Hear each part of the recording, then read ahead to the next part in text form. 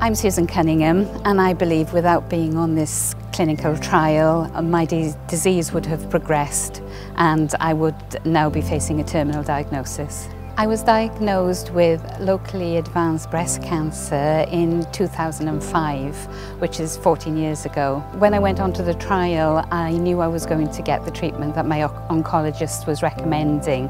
I didn't know whether I was going to get the trial drug or a placebo, but what it has meant, due to the side effect profile, I know that I have been on the active drug, and I'm very grateful for that.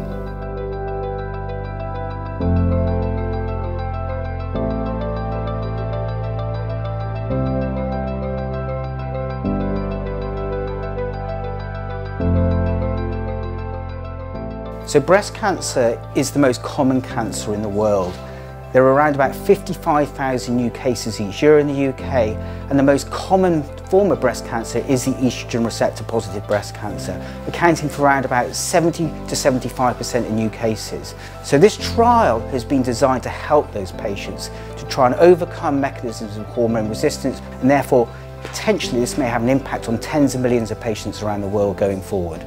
So the FACTION trial was successful. The patients who were treated with the capivasertib had a longer time to disease progression, so it took about an average of 10 months for their disease to progress compared to those given the placebo treatment whose time to progression was about 5 months. It's a really positive moment in research because we weren't expecting to find such a brilliant difference, and we've found a larger difference than we were expecting to see. So FACTION, the trial involved around 150 patients, but in order for this to change standard of care around the world, we need a lot more patients to confirm what we've already shown in this trial. And that will probably involve a phase 3 trial that will be carried out across the globe. This trial is big news for Wales because there is a very heavy Welsh involvement. I'm a Cardiff-based chief investigator. The trial itself was sponsored by Velindre Cancer Centre, so that's a Welsh NHS organisation, and also the research was carried out in the collaboration with the Centre for Trials Research, which is a part of Cardiff University. I feel that clinical trials are very important.